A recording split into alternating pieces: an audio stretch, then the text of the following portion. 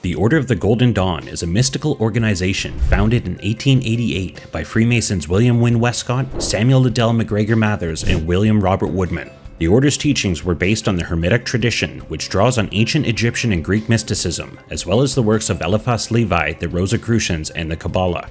The Order's system of initiation is divided into 3 grades: the Outer Order, the Inner Order, and the Secret Order, each with its own set of teachings and rituals. Members must pass through each grade to advance to the next. The Order's rituals are designed to evoke the energies and entities of the spiritual realm, and members work with various spiritual entities to achieve spiritual enlightenment from